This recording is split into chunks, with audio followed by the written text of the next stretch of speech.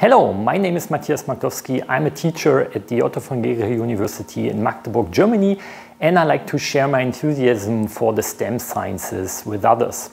A successful STEM event for me means that you and your volunteers after the event, you're usually very tired, but you see lots of happy kids' faces and you've heard lots of ahs and wows, and some kids might say, oh, this was so much fun.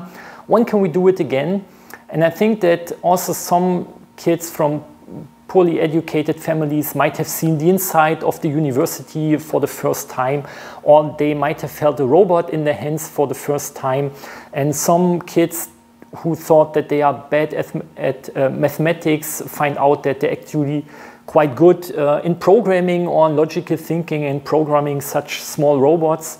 And I think that during a successful STEM outreach event, your volunteers and your participants, the kids, you all have to somehow go out of your own comfort zone and learn something new.